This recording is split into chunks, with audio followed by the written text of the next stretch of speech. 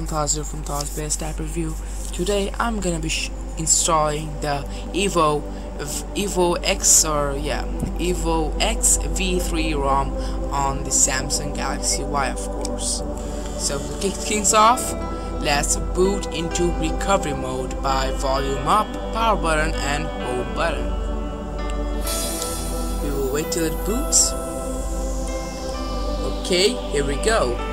Now choose by scrolling with the volume buttons, apply update from SD card, and then we will choose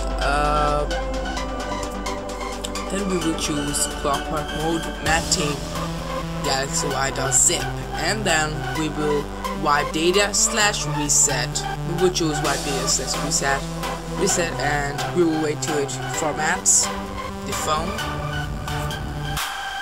Waiting.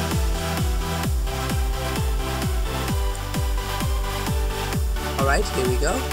And then now we will choose wipe cache partition. Let me press that.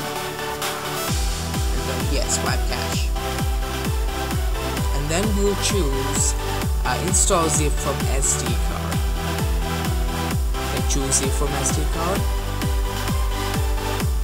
Then we'll choose Evo-X3.zip. Then choose yes, install Evolution. Until then, we'll wait, and I'm speeding up the process for you, for not to bore you guys, So keep waiting. Done. And now.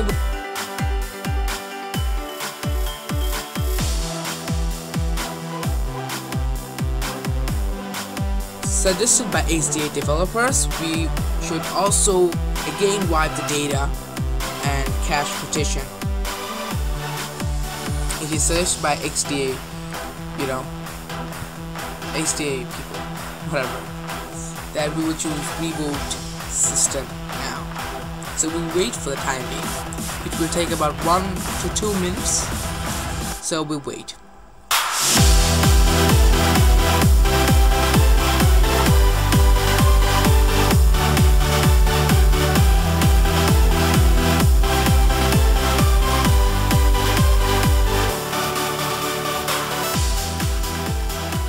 Here it is, guys. We are on. Successfully have installed the Evo-V3 ROM on Samsung Galaxy Y. So here it is. Voila! Beautiful screen. It similar looks like Jelly Bean. If you don't know, it's actually the stock skin of pure Google. So hope you like it.